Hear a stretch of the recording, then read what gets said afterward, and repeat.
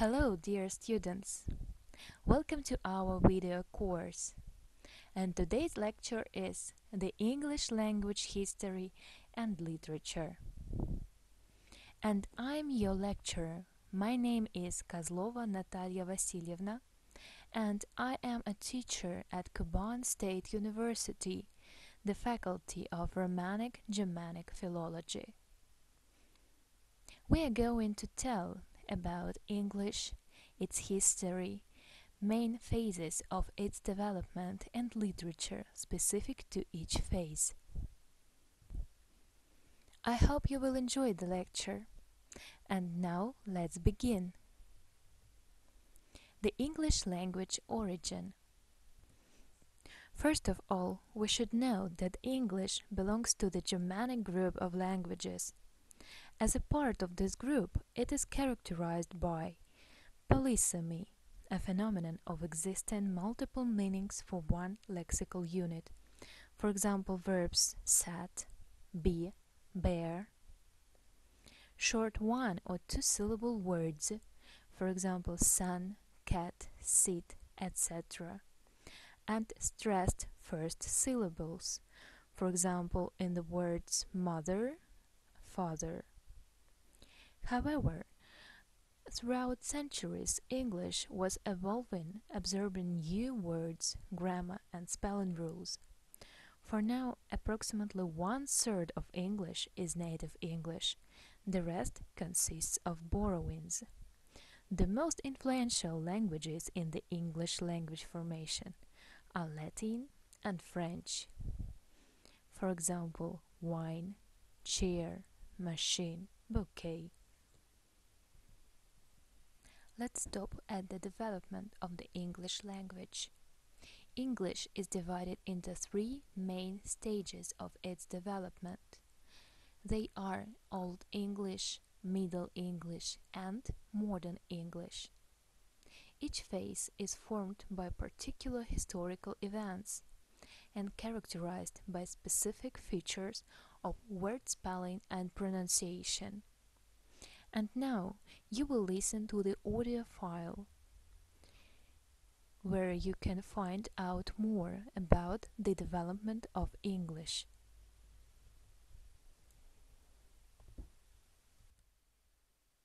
Lesson 1C, Exercises 2 and 3.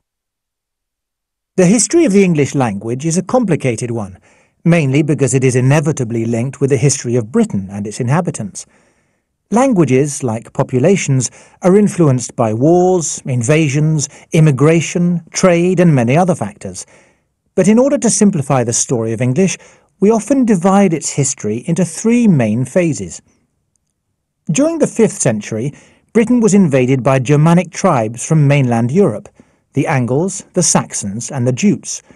They displaced the existing population and their Celtic languages to the fringes of the country: Wales, Cornwall, and the north. The languages of the invading tribes formed the basis of the English language.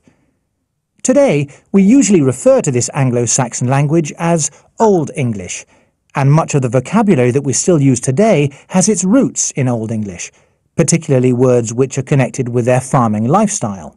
Earth, plough, and sheep are three examples of words with Anglo-Saxon origins. Perhaps surprisingly, Old English did not borrow many words from the Celtic languages of ancient Britain, maybe because the two populations did not really mix. One of the few is the word Britain itself. Another is the name of London's main river, the Thames. It did borrow words from Latin, however. School is one example, as well as adopting the Roman alphabet, which is still used today to write English and many other languages.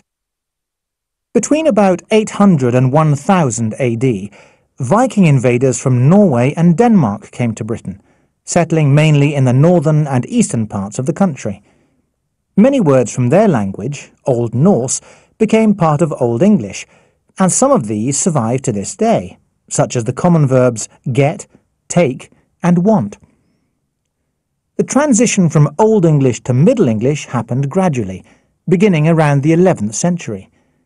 Grammar became much simpler. In Old English, there is a complex system of inflections, just as there is in German or Latin. but in Middle English there are very few inflections. To avoid this resulting in ambiguity, the word order becomes more rigid. In other words, we can tell which noun is the subject of a verb and which is the object, not by the endings of the nouns, but by the fact that the subject comes before the verb and the object comes after. This is, of course, a feature of modern English too. As well as the grammar, the vocabulary of Middle English is different from Old English. For example, it contains a lot of French words. This is because Britain was conquered by the Normans from northern France in 1066. For the next 300 years or so, Britain was ruled by the French, and the Anglo-Saxon population were mainly deprived of power and wealth. The superior social position of the French during that time is reflected even today in some of the words we use. For example, the words for the meats beef and mutton come from the French words bœuf and mouton, while the words cow and sheep originally come from Anglo-Saxon. This reflects the fact that the Anglo-Saxon peasants had to look after the animals so that their French masters could dine on the meat. The third phase, Modern English, is generally agreed to begin around the time that the printing press was invented at the end of the 15th century. In the 1700s, the first dictionaries of English began to record vocabulary. The spelling of words became more stable. Up to this time, writers used to spell a word however they wanted to. And as science flourished, thousands of new words were added to the English language, the majority taken from Greek, for example, microscope and biology, or Latin, such as the word science itself. The process of change is a continuous one, and there is no reason to think that modern English will be the final and everlasting form of the language. On the contrary, it is already being transformed by several powerful influences. One of them is the Internet. Another related influence is the global community of non-native speakers of English, which far outnumbers the community of native speakers. What will the English language be like in the future? Nobody can be sure, but it will certainly not be the same as the English of today.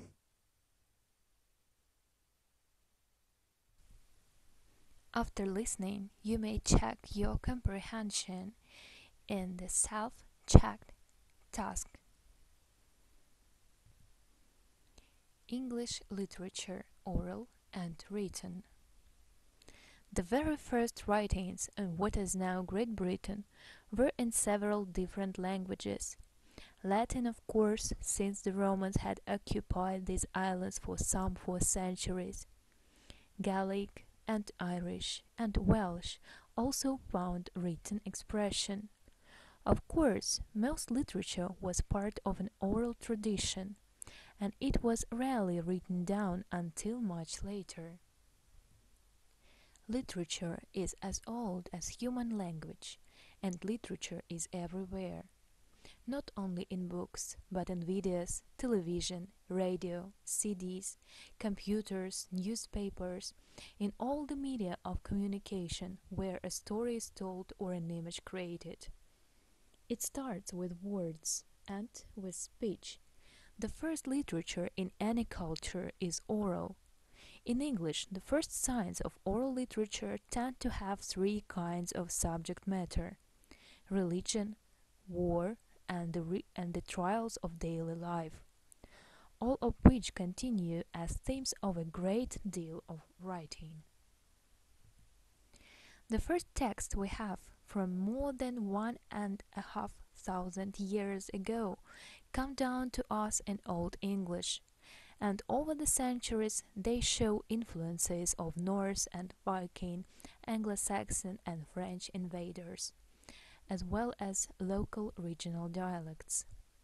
Only after about 1400, when what we call Middle English took over, does literature in English begin to sound, look and feel like the English we use today. By the time of Shakespeare and the King James Bible, published in 1611, the English language is recognizably modern. The spread of Anglo-Saxon, then English as a language, was one of the most significant elements over several centuries in molding a national identity out of all the cultural and linguistic influences which the country underwent. Icelandic and Viking, Latin and French, Germanic and Celtic, as well as many local linguistic, cultural and social forces, were all part of the Anglo-Saxon melting pot, which would eventually become English, the language of England, then of Britain. The first fragment of literature is known as Caedmon Hymn. It dates from the late 7th century. The hymn is therefore the first song of praise in English culture, and the first Christian religious poem in English, although many Latin hymns were known at that time. It was preserved by the monks of Whitby. Christian monks and nuns were the guardians of culture, as they were virtually the only people who could read and write before the 14th century. It is interesting, therefore, that most of the native English culture they preserved is not in Latin, the language of the Church, but in Old English, the language of the Angles, Saxon, and Jutes. Old English poetry is characterized by a number of poetic tropes, which enable a writer to describe things indirectly, and which require a reader imaginatively to construct their meaning. The most widespread of these figurative descriptions are what are known as cannings.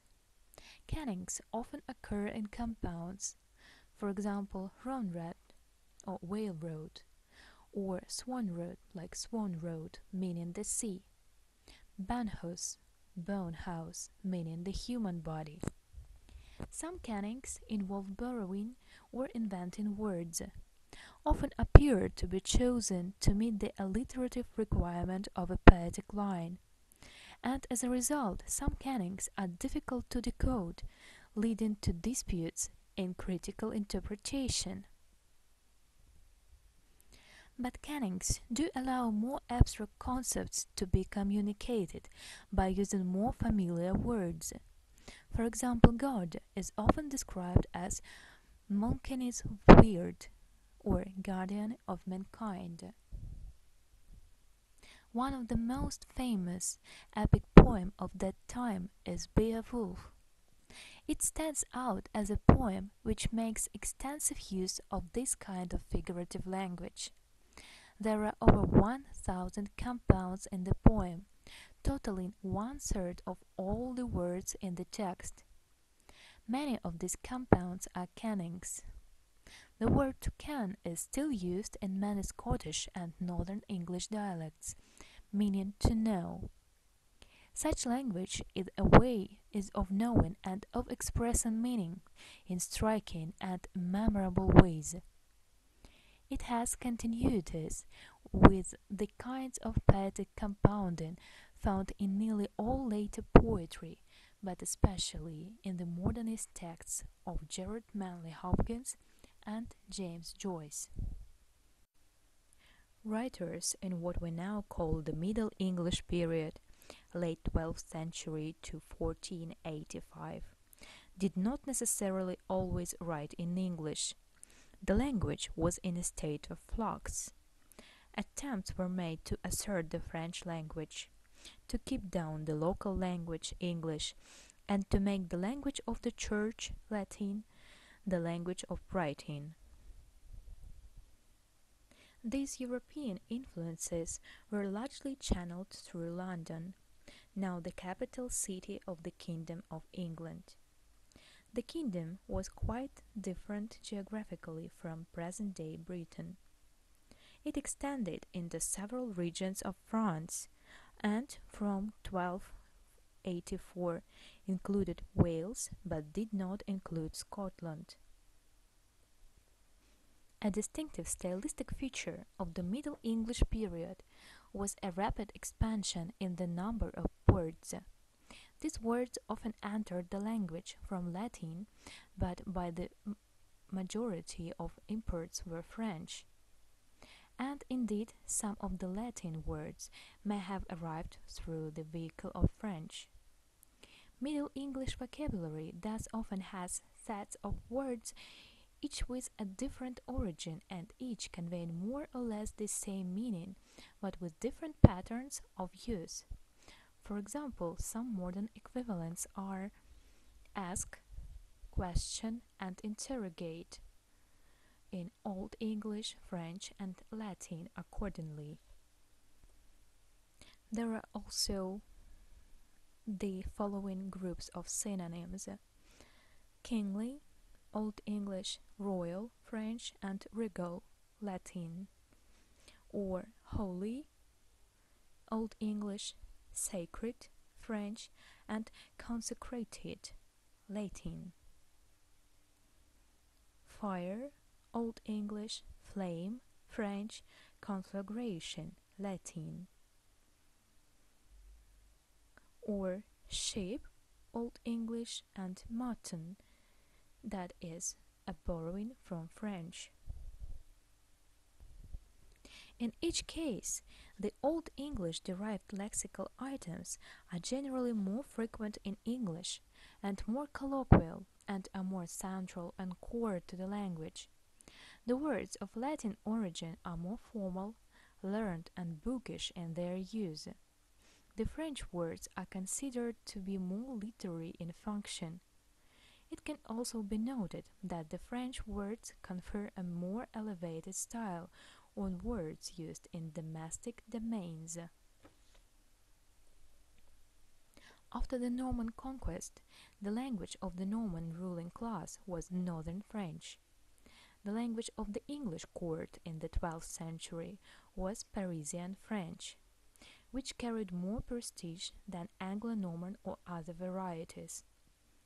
Until the second half of the 14th century, the language of instruction in English schools was French.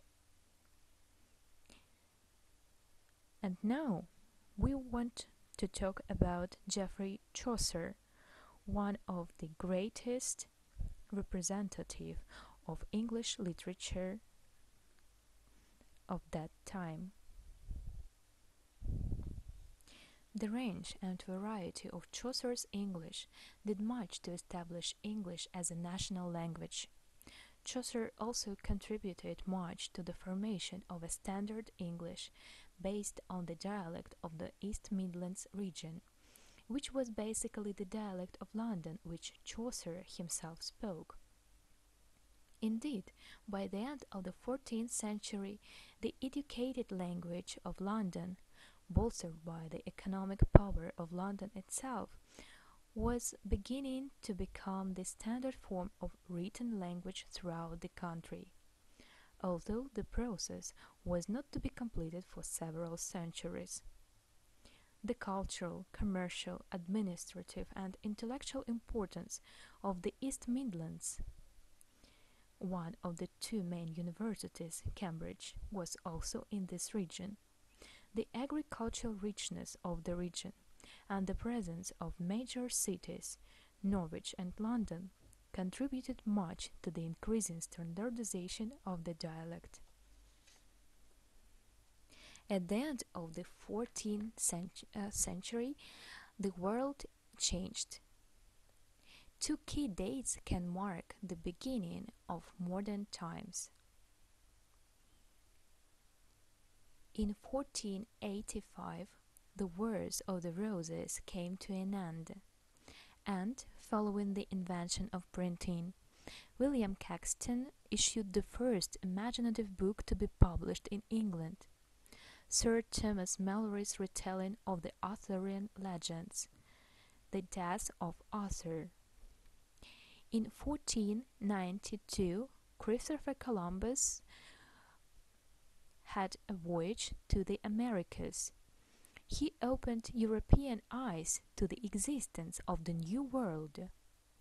New worlds, both geographical and spiritual, are the key to the Renaissance, the rebirth of learning and culture, which reached its peak in Britain during the reign of Queen Elizabeth I from 1558 to 1603. England emerged from the Wars of the Roses with a new dynasty in power, the Tudors. As with all powerful leaders, the question of succession became crucial to the continuation of power. So it was with the greatest of the Tudor monarchs, Henry VIII, whose reign lasted from 1509 to 1547. In his continued attempts to father a son and heir the line, Henry married 6 times, but his 6 wives gave him only one son and 2 daughters, who became King Edward VI, Queen Mary I, and Queen Elizabeth I.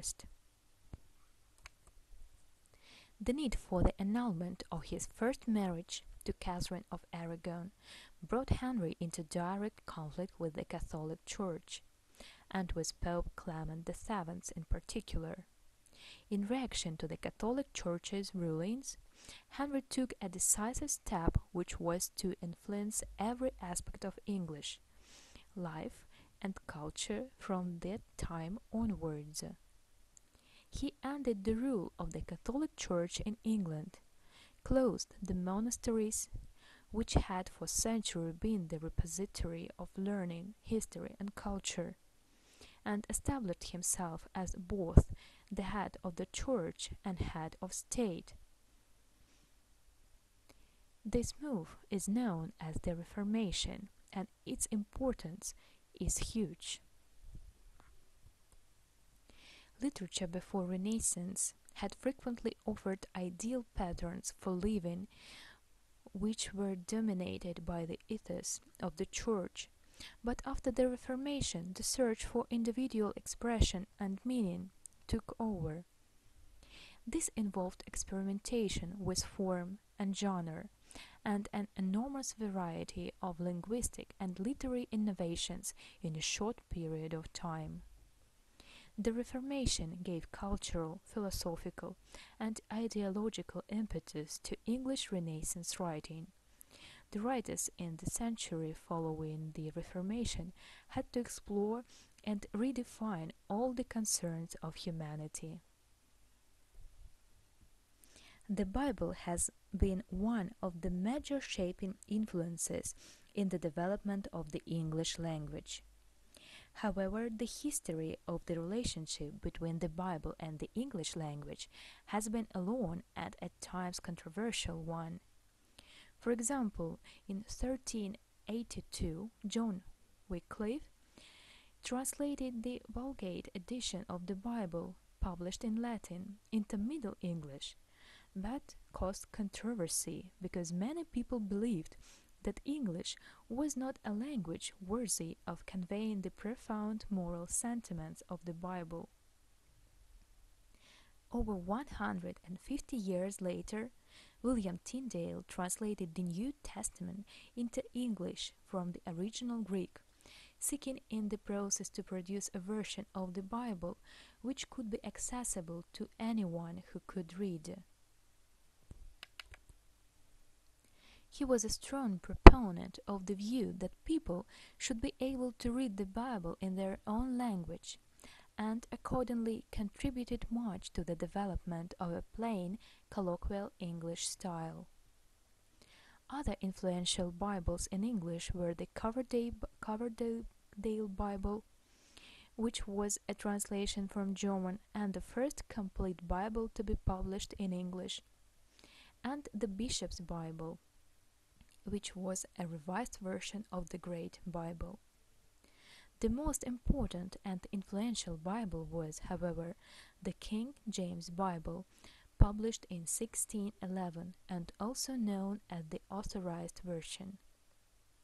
In 1604, the new king, King James I, wanted to have a version of the Bible which would become the single standardized version for use in all churches and throughout the country, and ordered a panel of scholars and translators to produce a version on which there could be general agreement, and which would be acceptable to the bishops of the country.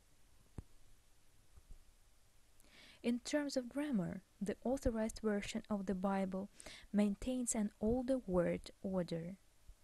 For example, they knew him not, instead of they did not know him, and things eternal for eternal things. The suffixes eth and th, third person singular form of present tense verbs, is common. For example, God does know for God does know, and your cup runneth over for your cup runs over. Some several irregular verbs appear in older forms. For example, spake for spoke, wist for knew, and gat for got. Above all, however, phrases, proverbial expressions, and sayings which occur in the Authorized Version are now so much part of everyday English that their origins are hardly ever recognized. For example, money is the root of all evil, all things to all men, the blind leading the blind, and at their wits' end. The 16th century witnessed not only geographical and intellectual expansion, but also a rapid growth in the number of foreign words which became English words.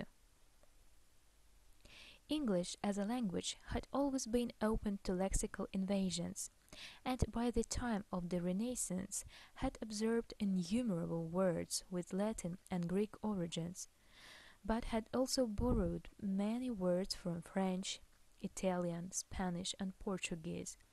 Other countries similarly involved in an expansion of their usual territorial boundaries. During the 16th century, however, and in a time of worldwide exploration and expansion, new words came into English from over 50 other languages, including the languages of Africa, Asia, and North America. The lexicon of English expanded to meet the need to talk about the new concepts, especially scientific concepts, inventions, materials, and descriptive terms which accompanied the rapidly developing fields of medicine, technology, science, and the arts.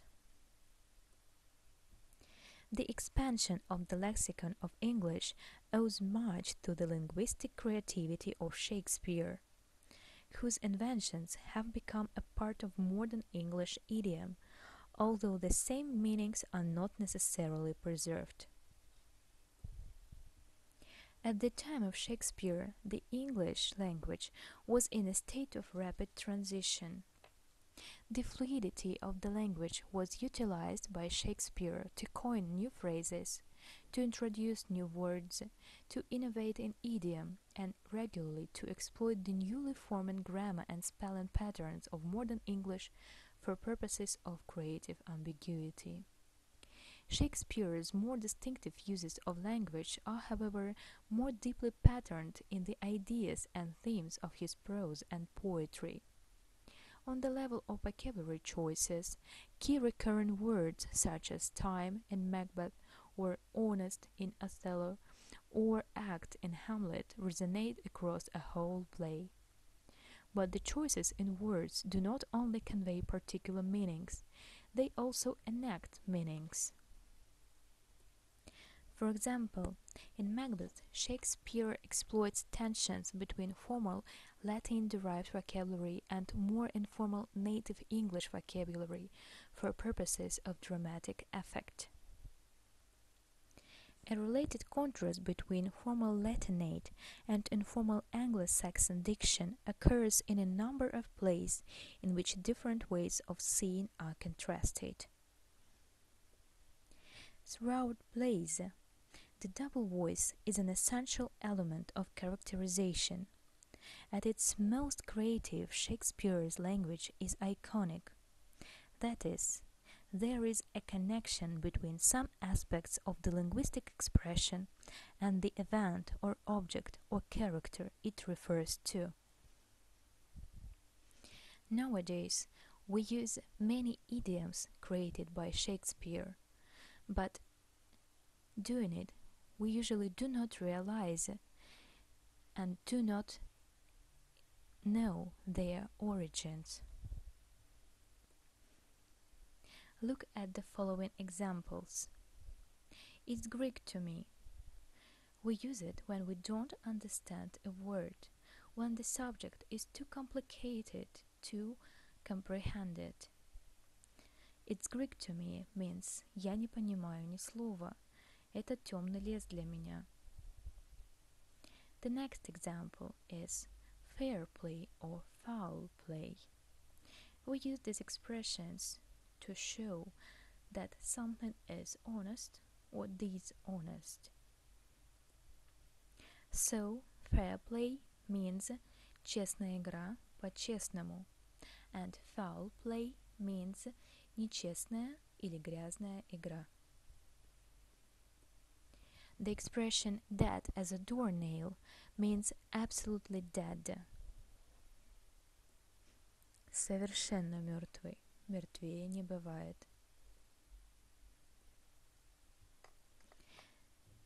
The phrase to vanish into thin air is used when we speak about something that disappeared suddenly, without any tracks left. To vanish into thin air means раствориться в воздухе, исчезнуть без следа. Another example is a laughing stock. We use it to describe a person or an object that is laughed at by the others. A laughing stock means посмешище. For goodness sake. We use this expression when we are irritated or surprised. For goodness sake. Ради Бога. Во имя всего святого. Talking about modern English, we can't avoid discussing one more type, one more phase of English language development, that is global English. Nowadays, English is still developing. Along old and merely obsolete words, a great amount of neologisms occur on a regular basis. It is strongly connected with the process of globalization. Many people around the world speak English as their first or second language, which account for its changes and further evolution as an inseparable part of English and, what is more, global culture. Now you will watch the video about global English.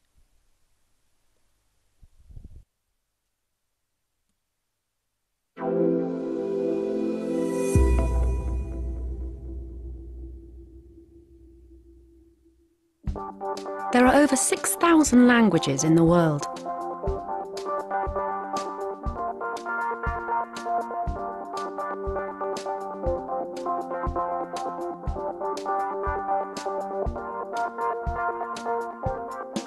Mandarin Chinese and Spanish are the world's most common first languages.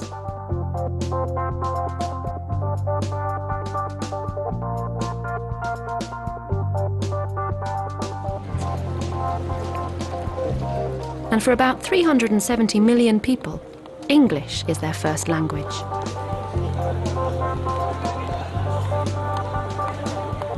But for most people around the world, English is neither a first or second language.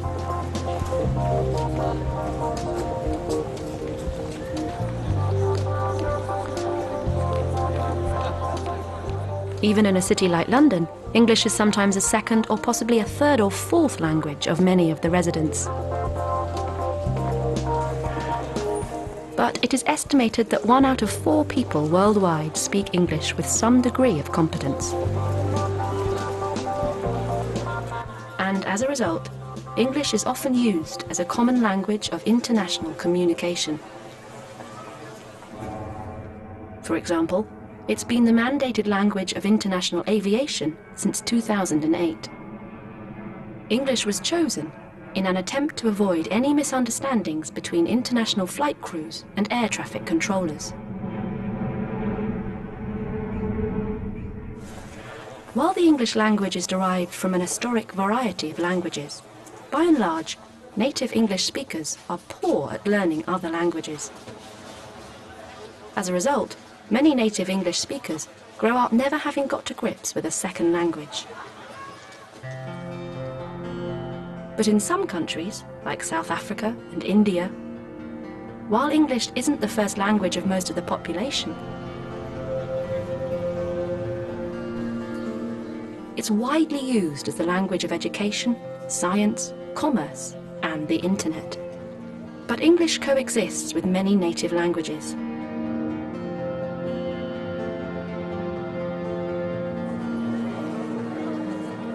English is just one of South Africa's 11 official languages.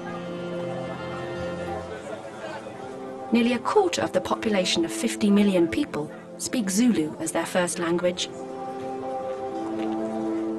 and another 20% speak Xhosa.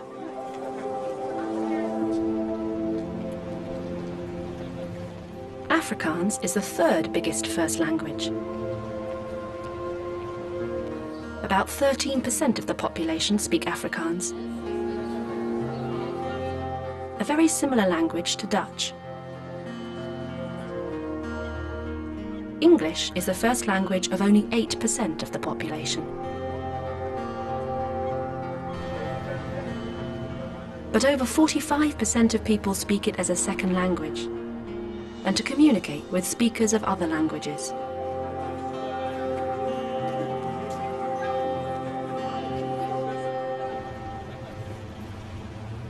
South Africa uses English as the main language of business, politics, and the media. All students in South Africa have to learn English at school. Today, there are a lot of English words used in languages like Zulu and Xhosa. But many words from these languages are also incorporated into South African English, enriching all the languages. But the prevalence of English as a growing global language has some problematic implications too. There have been accusations of linguicide levelled against English. The sheer dominance of the English language is literally killing minority languages. In some countries, there are no longer any native speakers of many local languages. And, with no one to pass it on to the next generation, the language dies. This has already happened to many of the indigenous languages of the Native American Indians in North America. But it's unlikely that anything can stop the continued expansion of the English language in the short term. And with the influence of globalization and the internet, it is very likely that the dominance of English will continue, at least for the foreseeable future.